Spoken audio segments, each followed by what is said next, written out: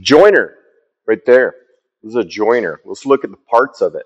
Right here, we got the in feed table. Right here, in feed table, because the board goes in. This is the out feed table, because the board goes out. So we put a board through this way, all right? And then we got our blade guard, and you'll notice that it kind of swings out of the way as we're using it to expose the blade. Our blade is in here. Come take a look. And we've got a cylinder. There's actually 3 blades on this, and it starts spinning towards us, and then it's going to catch the board right there. We also have this fence right here, and the key to using this thing is making sure that the board is against the fence and against the table when we use this thing. And we just mentioned that the blade is spinning this way, so if a board gets caught, it's going to go this way. It's going to kick back behind me. You can see that right here. Kickback danger to the right. Okay, kickback danger to the right. A couple things about it too. Board size. We need a board that is 12 inches long. Look, it says 12 inches minimum right there. And then it also has a red line that's faded. I need to repaint it to make sure our board is long enough. 12 inches minimum. If it is too short, it tends to fall in that gap if I was trying to do this one right here. So we want to make sure that, camera right there. So this can fall into the gap, right? And so we don't want that to happen. So we want to make sure we have a board that's long enough so it can be supported on both sides as we make our cut. For safety reasons, boards should be taller than the fence. This thickness doesn't matter. What matters is that we want it taller than the fence. We don't want our hands that close to that blade as we're making the cut. We just get closer and closer. I want your hands safe. Let's have boards that are thicker, taller than the fence when you run them through on here. So we can do some angled cuts on here. We can take this fence and turn it down. We're typically not going to do that. We're going to run stuff through on the joiner. We typically only use this to clean up these edges. So right now we got this bad edge on this thing. It looks like somebody cut it on the bandsaw. And so I'm going to fire up. Just kidding. Pause. Good? Are we recording? Okay. The power wasn't on up front. I needed to run up there and turn it on. So turn on the power. We're going to let it come up to full speed. And then board right here. Back up. Back up. So then I'm holding. Hand right here. Hand right here. Pushing in. No little pressure down.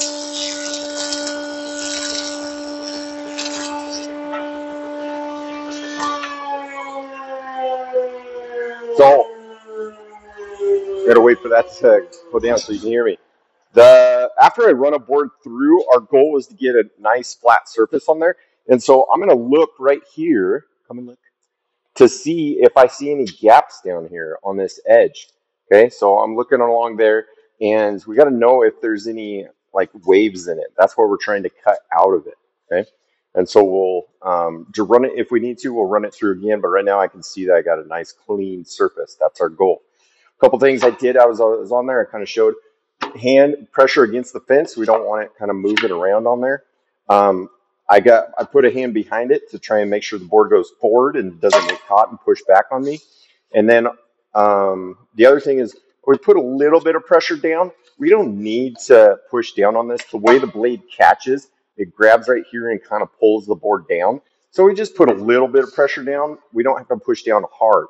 If you push down hard, that's dangerous because then I could fall into the blade. So just a little bit of pressure downwards and then go along with it. You'll notice I started here, and as you're running a board, you should walk along with it. I've seen people stand back here and they try and lean and it just looks awkward and you're over the blade and I'm not balanced.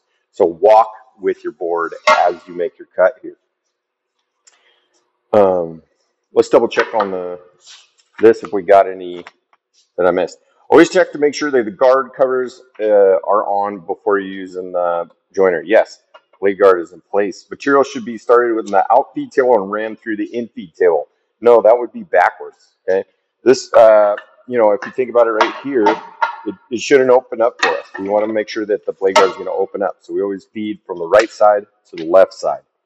Eye protection is only necessary if the principal is in the shop. False. Keep it on. As a general rule, a 16th is about the depth that we're going to cut on here. Yes. So we're only taking off a little bit at a time. We can adjust that with this wheel here. We could cut more by lowering down this table. We're not going to do that. We're going to start with a small cut. It's not going to grab very hard. A lot of beginners in here. And so if we need to, we'll just run it through a couple times. Typically only need to run it through once. It is safe to use a push stick if your fingers would otherwise be close to the blade. And we're going to say that's true. We talked about this piece here. We could potentially use a push stick with it. If we got to here and we were over the top of the blade, we could grab our push stick and then finish the cut there and keep our hands out of the way so that we're not getting too close. Okay, so we could use a push stick on smaller stuff, but in general, I'm not going to make you do that. We just want boards that are taller than the fence to be safer for us. If a piece of wood is too long to handle by yourself, start lifting weights. False. Okay, if we got a really long board, you're probably going to need somebody else to support it out here. And then also when you come through, you're going to have to support it on this end as on the other end as well. So I want to make sure to support it the whole way.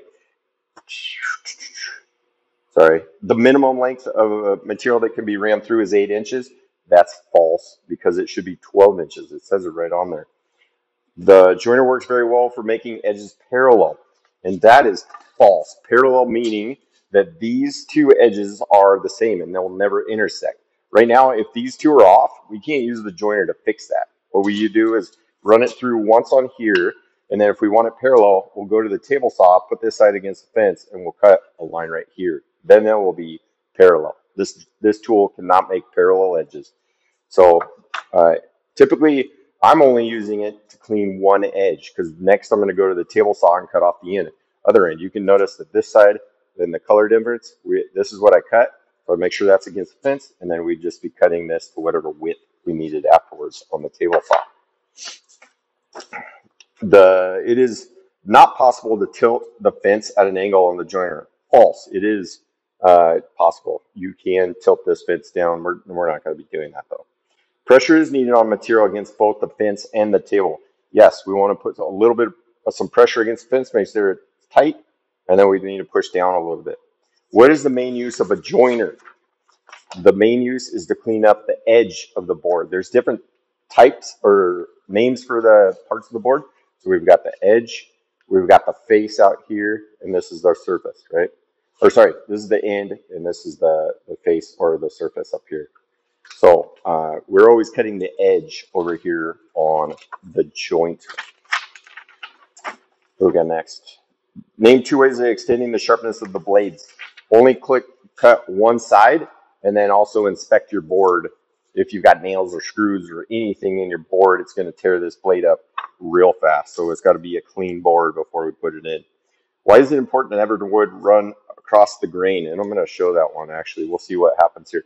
So we cut with the grain on this tool. So we get a nice clean edge when we did that one.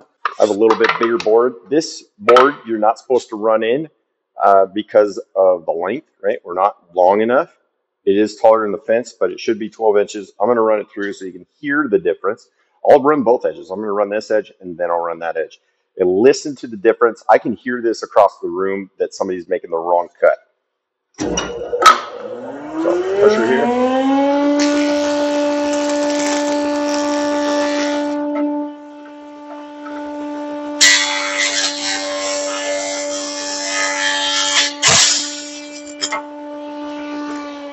So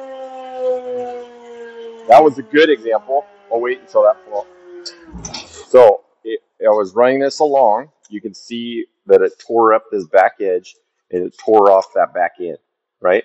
This is why we only cut the edge of the board. We don't want to put it through that way and end up with a board like this, okay? A better cut would be take it to the chop saw and make your cut over there, okay? That's the right tool. So depending on the characteristics of the board and talking about the grain is going to tell you which tool you should be on. So I believe that's it. Just because I am in the habit of tearing up papers, I'm going to tear it up. Go.